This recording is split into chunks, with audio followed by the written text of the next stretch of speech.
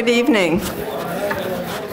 Good evening, everyone, and welcome to a very special occasion. It's a unique privilege for me to introduce tonight's speaker, the president of our university, and in doing so, kick off the 125th anniversary lecture series on engaged, integrated, global Jesuit education in the 21st century. I'm pleased and proud that Father Quinn has chosen to launch the series in collaboration with the Schemmel Forum, named for a fellow Jesuit, George Schemmel. Although I have had many connections with the university over the years, I never had the pleasure of meeting Father Schemmel. I know that he is a legend in the lives of so many who knew him. From all I'm told, he was a creative problem solver, a visionary on how things might and can work, a loyal friend, a humble servant, an amusing companion, and a worldly appreciator of all things and people. His legacy is alive and well in the lives of everyone he knew, and I hope in the spirit of the Schemmel Forum as well. Father Quinn comes to us with the Jesuit values that, shall we say, come with the turf. He is determined to infuse those values into the institution and all those who are part of it, as they are seen in the context of our increasingly interdependent world. In launching this 125th anniversary series, he will share with us some of the vision of the way the revered traditional values of a Jesuit education play out in the 21st century. Father Quinn has had a distinguished career by any standard. He is a summa cum laude and Phi Beta Kappa graduate of Fordham University with a PhD in jurisprudence and social policy and a JD from the University of California at Berkeley. He was a professor of law at the Georgetown University before moving back to sunny California to teach at Santa Clara and serve as the director of the Ignatian Center for Jesuit Education. Then back to the refreshing chill of the Northeast to serve as president of the University of Scranton. Tonight he will formally launch the 125th anniversary lecture series with a talk on engaged, integrated, global Jesuit education in the 21st century. Please join me in welcoming him.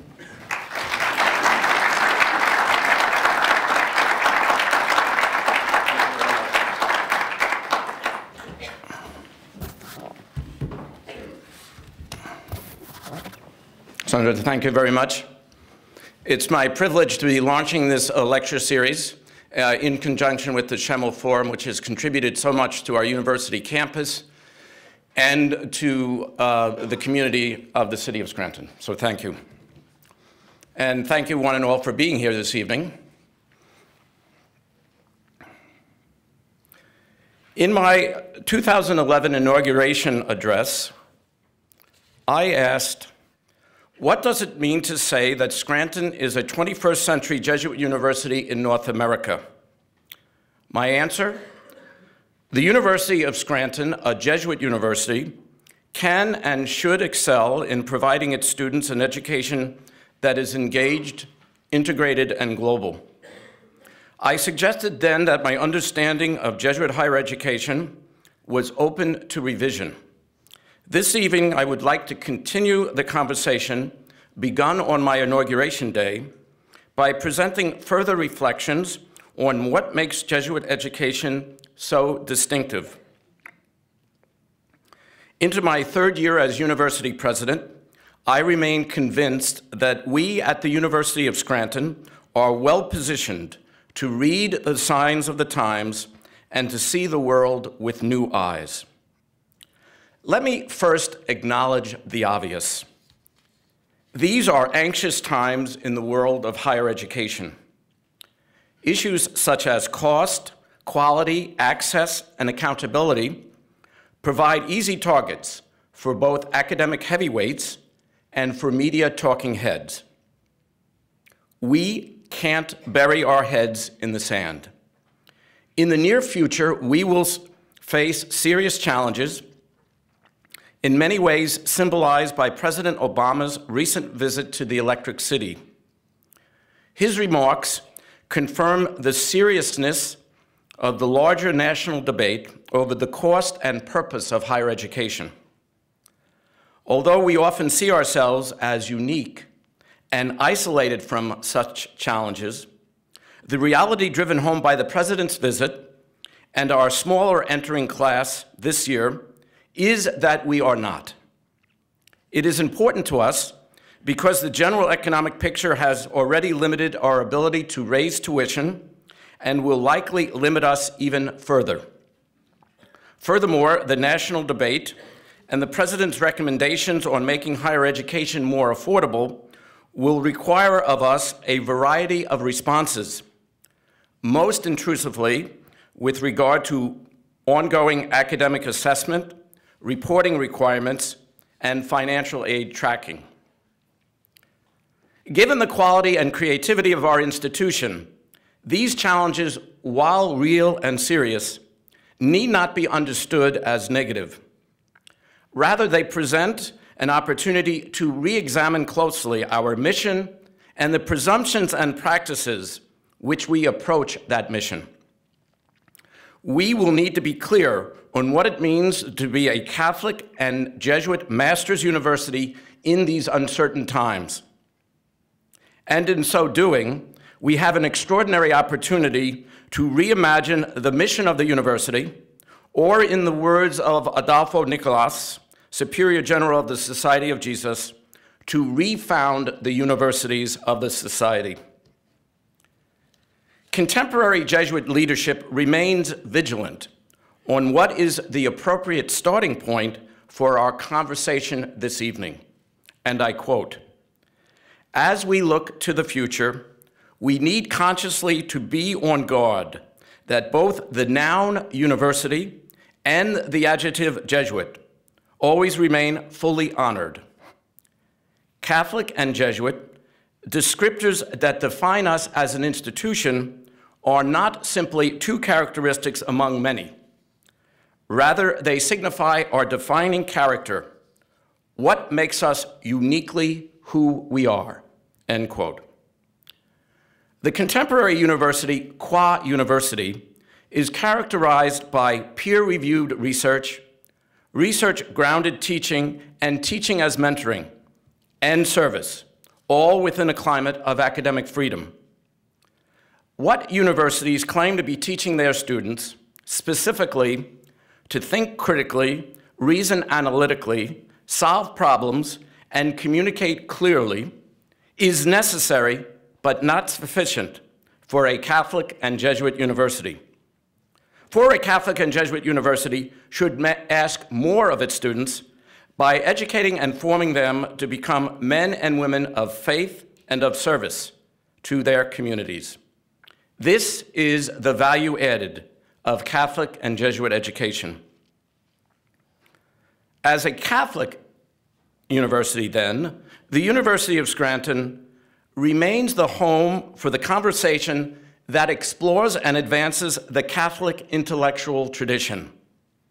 For the Catholic, thinking is a part of believing, and the Catholic view sees no conflict among faith, knowledge, and reason. It looks to how they illuminate one another. At root, the Catholic tradition of inquiry is characterized by an uncompromising commitment to truth, truth that is explored and reverenced in whatever way it discovers itself, as theologian and my friend Michael Buckley has written. That said, permit me as I continue to focus on the category Jesuit rather than Catholic. Historian Stephen Schlescher, S.J., is helpful here. For him, Catholic is a genus, Jesuit is a species. The Jesuit species of Catholicism is marked by a strong, perhaps even extreme belief in the compatibility of Christ and culture. This Jesuit accommodation departs from other voices that hold for a strong division, distinction, or even opposition between Christ and culture, between the church and world. If Catholicism is a big tent, Jesuits stand somewhere close to the door with at least 1 foot jutting out into the world. This isn't an aberration or an accident. It's the essential location of Jesuits within the wider institutional church. The University of Scranton is animated by the vision of St. Ignatius Loyola and his first companions. The Society of Jesus is just short of 475 years old and continues to educate young men and women by applying insights born of St. Ignatius' spiritual exercises. These insights include the experience of the divine and forgiving love that in turn enables us to recognize our complicity with sin, a personal calling that frees us to embrace our truest passions in following Christ and in service for others, the redemptive possibility of self-giving love that invites us to attend to the cries of those who suffer, the experience of enduring goodness that gives hope for a world in which the Spirit always labors. These insights, in turn, shape the Ignatian worldview and inform, as organizing principles, much of Jesuit education, encouraging students to see the hand of God in all things, to discern the magis, or the better course of action, and to engage the world through a careful analysis of context, in dialogue with experience evaluated through reflection, for the sake of action, and with openness always to evaluation. One of the key phrases capturing the charism of Ignatian spirituality is to love and serve in all things. Here lies the key to Jesuit higher education in the 21st century. For a Jesuit university should ask more of its students by challenging to make Ignatius's charge, his notion of service, their own. Jesuit educators can do this by not shaping just what students know, but who they become. Men and women of adult faith, of competence, for and with others. This is the Jesuit difference. But one might ask how a Jesuit university is to achieve this ultimate learning outcome. What I would like to do here is to expand on my earlier proposition that a distinctively Jesuit education should be engaged, integrated, and global. Jesuit education has engaged mind, heart, and hands since the 16th century when St. Ignatius founded the Society of Jesus. In 2000, Peter Hans Kolvenbach, then Superior General of the Jesuit Order, called for a new Jesuit standard. Tomorrow's whole person, he said, cannot be whole without an educated awareness of society and culture with which to contribute socially, generously, in the real world.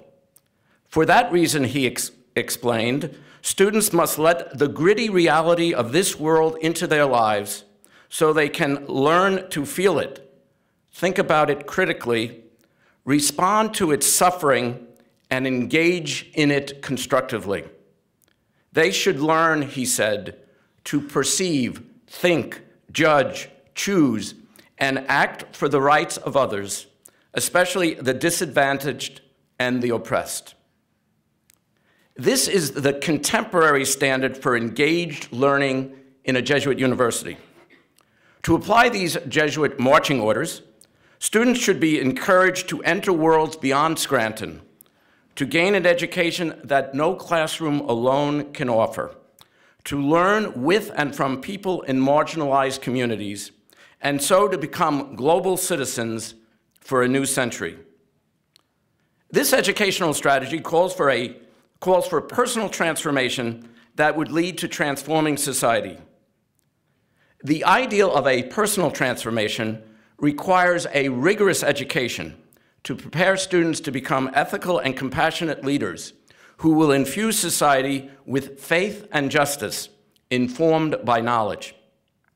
For personal transformation to be effective, academic, moral, and spiritual experience must be integrated with and enhanced by learning outside the classroom. But it must be experiential learning in which immersion and reflection on experience are intertwined and focused on the needs and concerns that many in our world face. But there is a catch here, a shift in educational philosophy. It is not just serving others and learning about people, but learning with and from people who are often excluded from participation in economic, social, and political life. And further, it integrates academic inquiry, creative imagination, and reflection on experience that inspires fashioning a more just and humane society. Or as Mark Revisa, S.J., put it so well during a recent campus conference, integrating accompaniment, spirituality, academic excellence, and community will lead university students to a depth of thought and imagination that are distinguishing marks of the Ignatian tradition. Through these experiences, faculty, staff, community partners, and indigenous people become dynamic partners. In sum, the 21st century Jesuit University should encourage profound engagement with the real, and so commit itself to a pedagogy of active, collaborative, transformative learning about social justice as an integral part of a liberal education. To deliver a transformative education in the Jesuit tradition requires the integration of academic, moral, and spiritual learning, the union of mind, heart, and soul. Our Scranton alumni tell us, and we know from our own experience, that college is a time of profound change and formative encounters with ideas and authors, to be sure, but more. We know the heart of a transformational educational experience also includes encounters with professors and mentors, roommates and teammates, coaches and directors, and many other members of the university community who shape and form our students in the gradual but steady process of moving from late adolescence into young adulthood. But again, much more. We also know that any university that claims, as we surely do, to educate and form the whole person cannot pretend that the religious life of that person is somehow an optional or accidental dimension that can be relegated to the sidelines or attended to as an afterthought. Rather, the experience of a Jesuit education can and should provide our students with the tools and opportunities to develop the habits of mind and heart that will enable them to encounter the living God. Only in this most important of all encounters will our students discover the truth about themselves, as well as the meaning and implication of the call that comes with being a human being. In the words of Georgetown Jesuits reflecting on undergraduate education at Georgetown, quote, "The journey of selfhood should also ideally include the cultivation of a freedom to choose our truest selves," end quote. Promoting this project of self-discovery and discerning one's deepest vocation is consistent with our university vision to provide a superior transformational learning experience, preparing students who will set the world on fire. The task of providing these tools and opportunities is not the job of any single office or division of the university. Rather, this task is the focus of our entire university community and is arguably our raison d'etre as a Jesuit university. So, Jesuit universities in the 21st century should be about student formation. Jesuit schools have long had a keen interest informative concerns, and in the ways such concerns intersect academic work. Robust collaboration between academic and student affairs, with the continued vitality of general education on Jesuit campuses, highlight this concern for formation among undergraduates.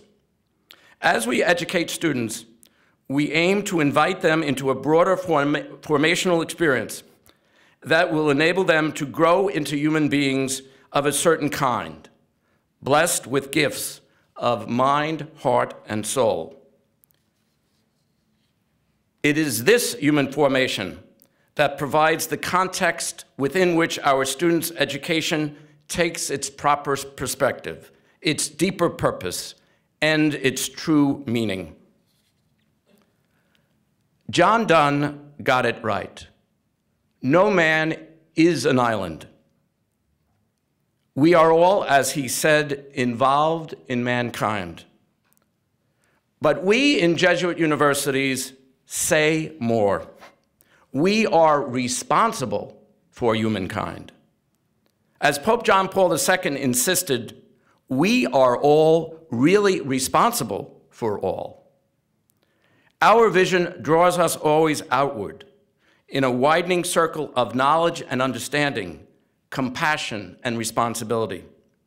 Our curiosity, concern, and commitment must stretch to include all humanity. This stretching should be the part of any university's core vocation, or at least of any Jesuit university. Catholic teaching on solidarity is clear. We are one human family.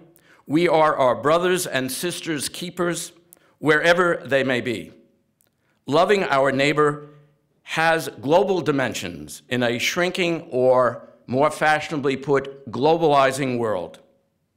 So my claim that Jesuit education should be global education remains a simple one. Call our students the global generation, and so we need to encourage them to think locally, regionally, nationally, internationally, and globally in whatever they study. Providing greater opportunity for international study, increasing diversity on campus, and expanding multicultural experiences for our community, combined with ongoing critical reflection, would help our students think globally in a responsible manner. As a university community, we gather to create new knowledge, to expand understanding by engaging in teaching and learning, and to promote the public good. But our living tradition at the University of Scranton calls us deeper, to do more. Make no mistake, the students who show up on our campus every fall, filling our residence halls and classroom with energy, our work and teaching with meaning, are first and foremost children of God. They are created out of love, called to love, and destined to love. It is our job to help them recognize that truth about themselves, and further to help them tease out its implications for the lives that they will lead as citizens, husbands and wives, parents, and as friends. We can achieve this education, we can achieve this with an education that is engaged, integrated, and global. This is the Jesuit difference, and the real measure of our Jesuit universities will lie in who our students become. Thank you.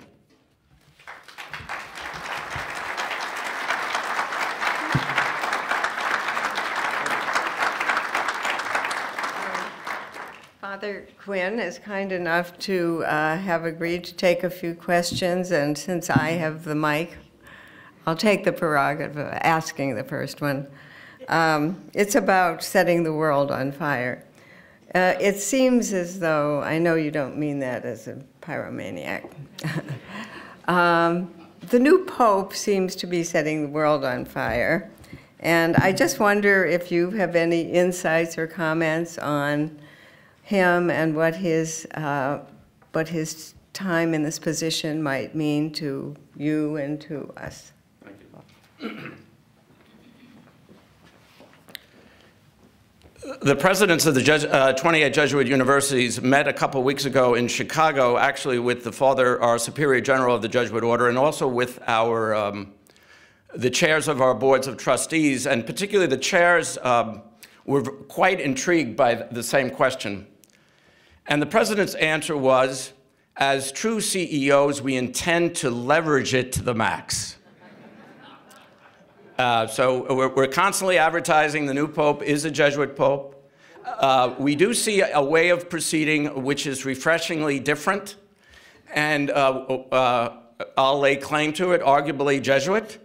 Of course, we're waiting with bated breath for some serious decisions, but style and how he presents himself are very important.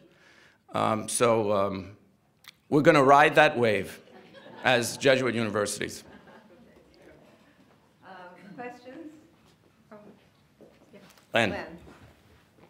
Father, I was glad to hear you emphasize the fact that at a Jesuit university, we should be encouraging our students to concern themselves, as you said, and to work for the rights of others, especially the disadvantaged and the oppressed. I think it's very clear that we're living at a rather critical time in the society right now, where the question has come to the fore as to the nature of our obligations to others, whether it's in the form of health care, or whether it's in the form of food subsidies, or some other form. It's taken on a very political cast to be concerned with others, to be concerned with the oppressed, to be concerned with the disadvantaged. What role do you see Catholic Jesuit education playing in the political realm where these things can be influenced? Well, I would say, thank you for that question. It's a challenging one. First and foremost, as educators, I think we need to educate our students as to these issues so they can go forth and proclaim the good news. Politically, as institutions, we do have something to say. And to just give you one concrete example, Jesuit universities met in February in Washington, D.C. to prevent findings about the following quite important issue: higher education for undocumented students in the United States, and the role that Jesuit and private institutions, but particularly Jesuit institutions, can do. And there was an extensive survey study, integration of of Catholic social teaching, basically reinforcing the claim that we are to love our neighbors and to care for the alien. So that would be one concrete example of a Jesuit presence in the Capitol in February during the heat of a political debate over comprehensive immigration reform, stating a position which, of course, is a political position, but based in gospel values. So that would be one concrete example. Other questions? Please. Right here. Oh, Mike.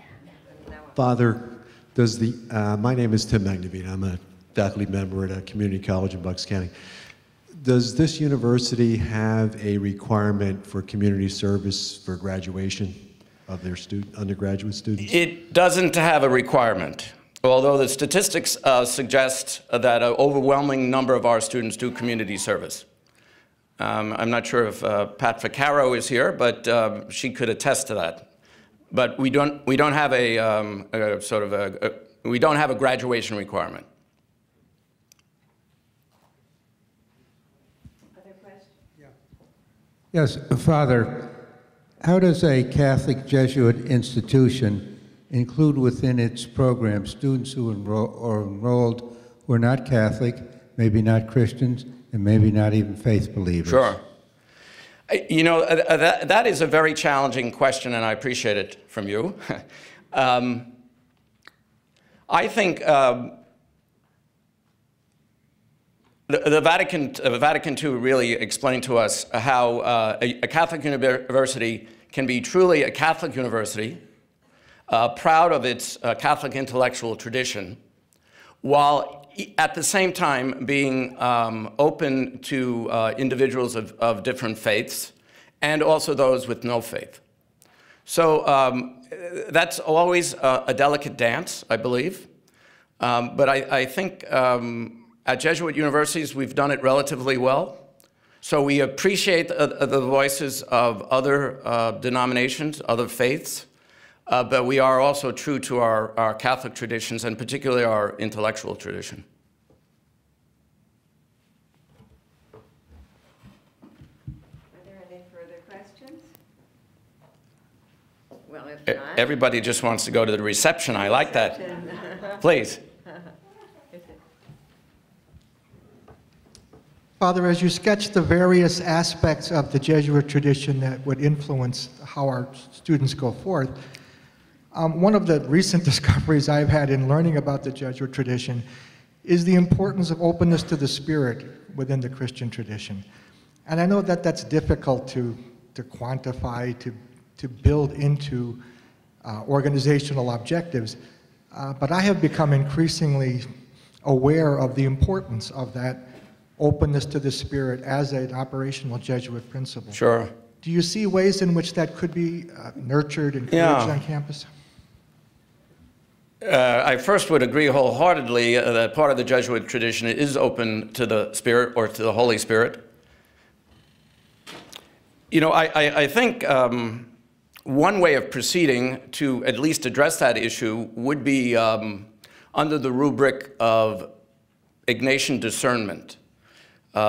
Ignatius taught his early followers, and then we who are descendants of that tradition, it has been introduced to us, and I trust that maybe we know something about it, that we could cultivate a certain spirit of discernment, which is to discern the movements of the Spirit in one's personal life, and arguably you could translate that into some form of communal discernment as to where the Spirit is moving an institution such as the University of Scranton, and both where it should move and where it might be moving, but inappropriately so, and redirected.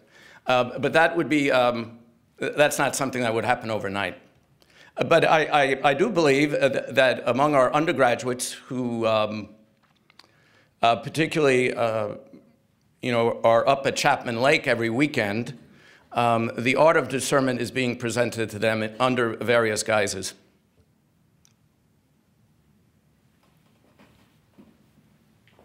well, we thank you so much. Great, It's thank an you. honor Thank to you. have you. Thanks. Now, please join us for a reception in the ballroom, I believe. Thank you for coming. Thank you very much.